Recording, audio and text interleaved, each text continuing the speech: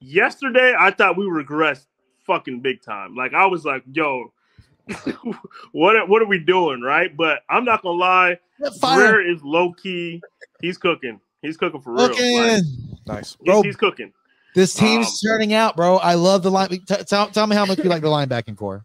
Yo, the linebacker, amazing, fucking amazing. Like amazing. That's what I'm talking about. We need to upgrade, not step back. So I mean, he has a couple more holes we have to look at. I mean, they just signed Poyer, so at least he's looking into these things. Now with Poyer, I get it. He's old. He's injury prone. That just means we're gonna sign.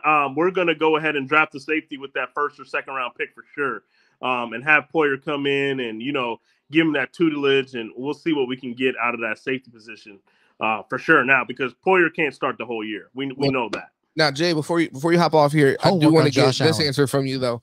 So Tua, obviously, that's the question that's hanging out there. I don't remember who broke this, but somebody was saying, exactly that, over 50.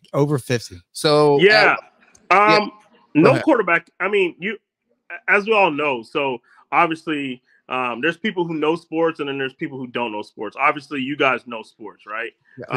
So nobody in the NFL is getting paid over $50 million a year. It's just a balloon number that you can make up to. So it just makes the agent sound great. It's great for the quarterback. It's great for the league to say, hey, we're getting paid more, but nobody gets that. Nobody sees that money. It's all about that guaranteed money. Guaranteed.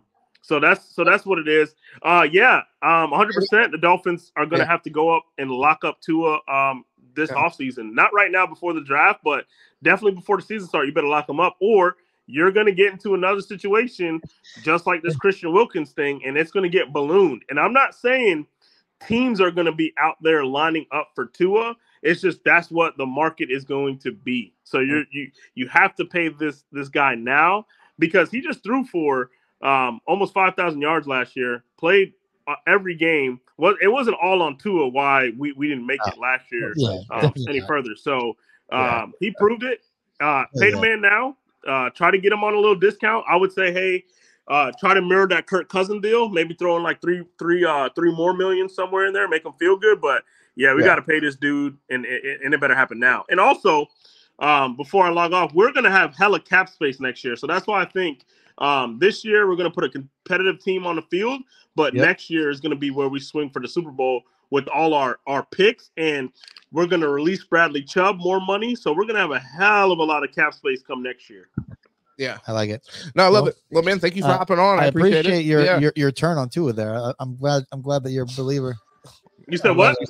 Your turn on Tua. He's trying to throw a little bit of slight. I'm not. Oh no, I mean no. It's never been a turn or a swipe on Tua. My only thing is that we have to be smart and pay him from the right price. Like, can I ask you this? Like really, if Justin Herbert, and again, this isn't a apples to apples talent, arm strength, athleticism, and size comparison. This is when you're looking at production, the past 2 seasons, when you're looking at win-loss record, when you're looking at certain things, if Herbert's getting paid $50 million plus, shouldn't Tua get paid $50 million plus?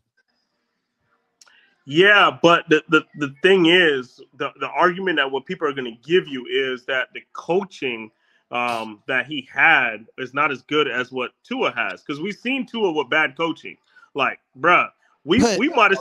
Paul, we might have started you some of those games. I mean, when Brian Flores was out there, I would have. I'd have got him out of there for sure. Like we were like, bro, this experiment's not going to work. So I think with Harbaugh coming in, we're going to see a real different Justin Herbert for sure, because he did have the weapons. So I can't sit here and say, because a lot of people say, well, he didn't have the weapons. He did have some weapons. It's just that the coaching and situation that he's in wasn't a good fit. As bad as Anthony Lynn may have had like some bad decisions as an offensive coach, I mean, as a head coach, him as an offensive coordinator is still a really good offensive coach. They had a really good system. Kellen Moore is a good offensive coordinator. Like I don't think the offensive play calling was an issue. Did Dak Prescott have his best career after Kellen Moore left? But come on, Mike McCarthy. Okay, all right. Like and also like just growth. Again, Dak Prescott Kellen Moore's offense is not bad. That offense is not bad. Dak Prescott threw a shit ton of interceptions the year before. Like he might have led the league and didn't even play all the games or some shit. I did something like that. Yeah. And yeah, but Jay, I don't want to hold you, brother. I'll hold you here all night, man. For real. Nah. Y'all are good, but I'm gonna tell you, you're gonna see definitely gonna see a different Justin Herbert. We are gonna pay Tua.